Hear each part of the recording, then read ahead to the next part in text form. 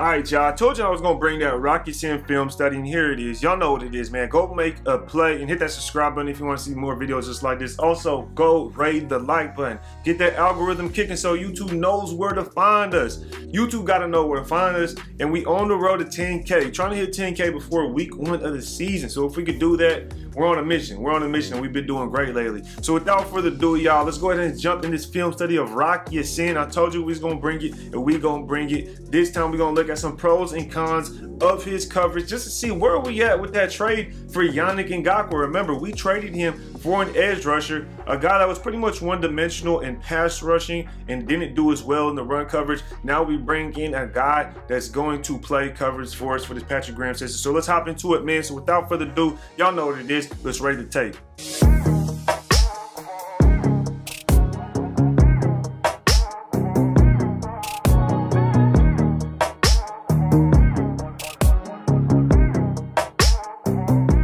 Here it is. First things first, and we're gonna start out with some cons. Not too much right here. This play turns into a big gainer when it could have been a little 5-yard dump off play to Jalen Richard, but it ends up turning into about a 25-yard gain from a simple missed tackle. Then I would love to see Rock Ya-Sin make this tackle here. You see him lined up. He's at the bottom of your screen around the 15-yard marker.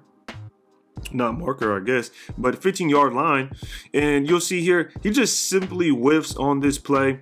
Definitely should have picked it up. Jalen Richard makes a few guys miss, actually, but would have loved to see him make that tackle. Now, that's the only run play I'm going to show because that was a 5-yard gain turned into about a 25-yard gain. Now, let's go ahead and move on to a pass play. Now, who else would you want to watch film on other than the GOAT himself, Tom Brady? You see Rock Ya-Sin lined up at the bottom of your screen over Tyler Johnson. Man-on-man coverage. He's playing close up. He's not pressed, really. He doesn't have any contact with them, but you see he gets turned right there. Tyler Johnson's able to leverage him to the outside and is able to get back in. Now, Brady did not throw Tyler Johnson the football, but when you watch this rep, you'll see Rock Ya-Sin definitely got turned by Tyler Johnson right there. Tom Brady's already checking it down at that point, but there is a safety over the top, so Rock Ya-Sin probably felt like he had that help to where he could have the outside leverage. So I'm not going to be too concerned with that myself. Now let's go ahead and move on to another play real quick. All right, because here we got Derek Carr, another GOAT in his own regards as for the Raider fans. Now let's go ahead and run this one. You can see Rock Ya-Sin at the top of your screen going up against Zay Jones. Now this one starts and he's close up around the line. Again, he's not being physical. He hasn't put a hand on him or anything. He didn't really press him, but he's on him in his hip pocket. You turn, you get that breaking in a route, and with Zay Jones' big body, with some quickness and speed, he's able to get that catch. Now, is that too much of a concern for you? Let me know down in the comments if this kind of stuff is a concern for you. Now, it's not too much, but Zay Jones is able to get those on certain corners. Now let's give Zay Jones some credit. He did show up, especially late for the Raiders. Now let's get back to that Bucks game because there was another play I wanted to show you guys. Here he is again. He plays in a press style. He'll play in that man and be up close, but he doesn't really jam him at the line. If you notice, every single time he's been close, he hasn't jammed them. So let's go continue, let this play run. He's at the top of your screen and he's playing up against Mike Evans. Very clean coverage in my opinion. You can't see that backside hand though, but the ref throws the flag. Now it could have been a chintzy little flag, and because it's Tom Brady, they just called it just because. But I didn't really see the wide receiver turn like that. We can go ahead and try to look from this other angle. And it's going to be hard to see. You see Darius Leonard, athletic freak right there, 53 linebacker. But you see Rock Ya-Sin able to get his hand up. It's blurry, I know, but I didn't really see a turn. You wouldn't be able to tell if he grabbed him or not. Let's watch it one more time and we'll move on. But I like where he was. I like his positioning. He didn't really panic too much, and you don't know if he really got that PI, but at the end of the day, he did get the PI because the yellow laundry was on the field. Let's go ahead and move on to some plays that he definitely looked like a shutdown corner. Again, in that same man coverage look. He's not jamming them at the line, but he is very close. He's in their hip pocket, and he's going up against Bryan Edwards, and y'all know how I feel about Bryan Edwards. I don't think Bryan Edwards was that good, and I think Rock Ya-Sin exposes him in this instance. Here he is breaking in and out, the same thing Zay Jones did, and Zay Jones was able to get this I don't want this to turn into a wide receiver comparison. Zay Jones was able to get this breaking in route and get some separation.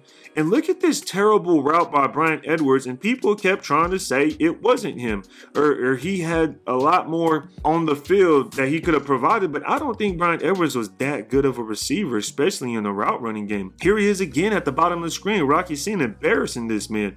Another breaking in route, and it's broken up. He is shutting Bryan Edwards down. Like, it's that simple. It's that simple.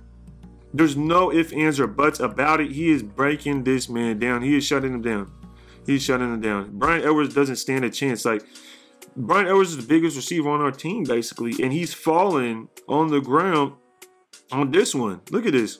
Not able to make a play. I mean, call it what you want, but that's shutdown. That's shutdown, definitely. Now, let's go ahead and take another look against Tom Brady, against the Buccaneers. We're going back and forth, I know, but we went from some cons, and now we've looked at a couple of pros. We looked at him in man coverage. Now let's see what he looks like in this zone coverage. Looks like it could be a cover.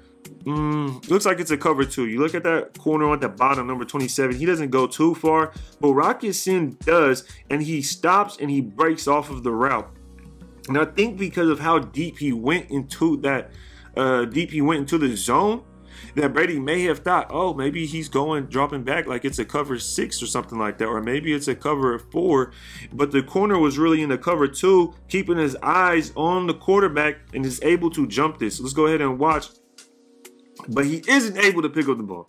This is the stuff we need to finish. This is the stuff we need to finish, especially this upcoming season, because we know last year when we had Trayvon Merritt, Trayvon Mullen, those dudes would get their hands on the ball. Actually, everybody last year could not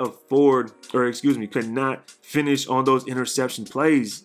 It was crazy. So hopefully this year, hopefully this year we can finish on plays like this, because last year we were struggling, and I think we finished last in interceptions. But with plays like this, it should help us.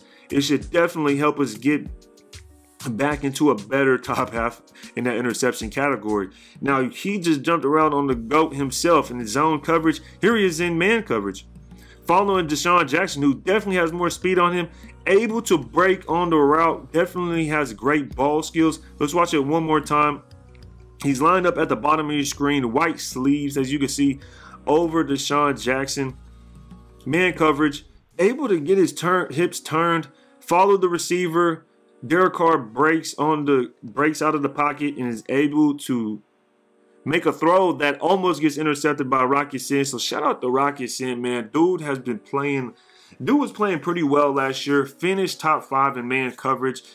Definitely was a great cornerback for them. Let's see what he does for the Raiders. Man, so that pretty much sums up the Rocky Sin film study. Let me know down in the comments right now what you guys think of the Rocky Sin film study. Let me know what you think of Rocky Sin in that trade for Yannick Ngakoue. Do you guys think that Yannick Ngakoue's edge rushing capabilities was more than what Rocky Sin is going to bring to us in the coverage aspect? So that's kind of the idea I'm thinking, because we have to remember we traded, right? Also, I think there was a cap thing as well, where we had to cover some of the cap for Yannick Ngakoue. Rocky Sin is on his last year of his rookie deal, so if we don't keep him, then basically we traded for a 1-year run of Rocky Sin unless we give him that extension. So we must see something in him. This staff must see something in him.